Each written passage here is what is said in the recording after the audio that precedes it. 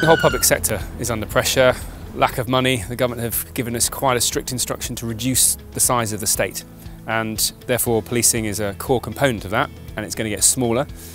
We have to get smarter in how we use public money and innovate as much as possible. The whole principle behind merging the fire service and the police service together is not to reduce down the footprint. Morning, John. Morning, Justin, how are you? It's about bringing together different disciplines, different skills into one organisation that can be deployed in different kind of circumstances, upskill people and actually have a different kind of career path.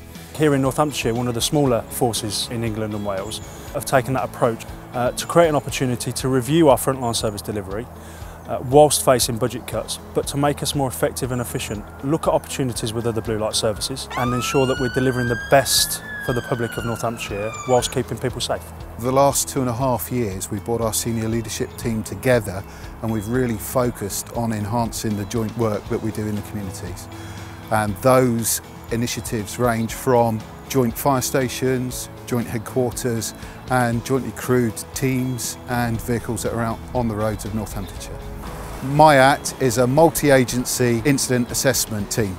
The MIAT vehicle is a vehicle that is fitted out with some specialist equipment and they are used for pre-planned events. So take for instance the Formula 1 Grand Prix that's held at Silverstone every year. They would be part of the planning process for that. Or for spontaneous events whereby we would respond in the same vehicle to do an initial assessment of what resources we need there from a fire, police and ambulance perspective.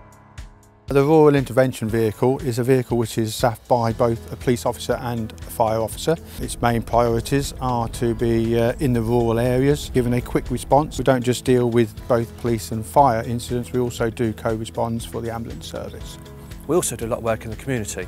We'll go and visit farmers and we've set up a thing called Farm Watch and they get emails of overnight crime. And what we're doing from a fire service point of view also is gathering all the information of where all the land lies for the farmers, where they have their hay stacks, where they keep their fertilisers, so that should they have an incident on that farm, we've got that information to be able to go on there and deal with it appropriately. My long-term ambition is to get to a place in Northamptonshire where when you dial 999 for an emergency, someone says to you, how can we help you, as opposed to which service do you need? For me, the future is going to be very, very different, and perhaps we might not have police, fire and ambulance. We may just have an agency that's an emergency response agency, and for me that's really exciting.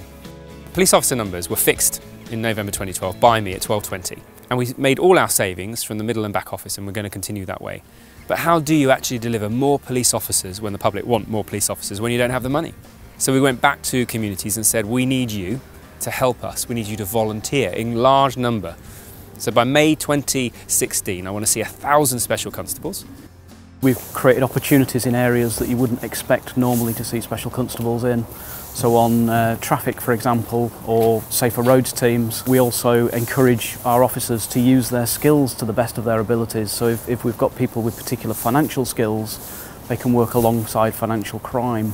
If we've got people who carry rural skills with them, farmers, for example, we'll encourage them to work in a community environment, a community setting. Effectively now, if you apply at the right time of the month, you can get your offer letter within 7 days. Go through each of the stages of recruitment. What's important to say is we haven't taken out any of the quality measures.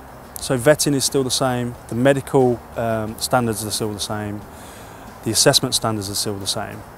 We've just changed our mindset from you want us to we want you.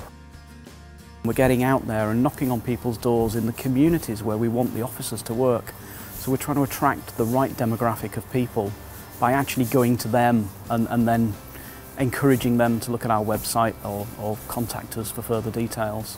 We have policing that is rooted in the public and the public support and consent of the public, and I think that's really important. You can't get better than going out and asking volunteers to be part of that organisation. It breeds transparency and openness, continually brings in new blood, new ideas, people from different skills. On the case of merging other organisations, I think it's a no-brainer in terms of, in this country, in the United Kingdom right now, with so little money available, having a duplication of control rooms and fleet and just the very basic HR, procurement, IT, all of that. Having two organisations that do that, it's terribly expensive. We can do that for less money, put that money back on the front line. The public demand a better service from the public sector. The private sector have demonstrated how they can make people's lives easier, the public sector feels to me like 50 years behind, and we've got a long way to getting back to putting the customer first.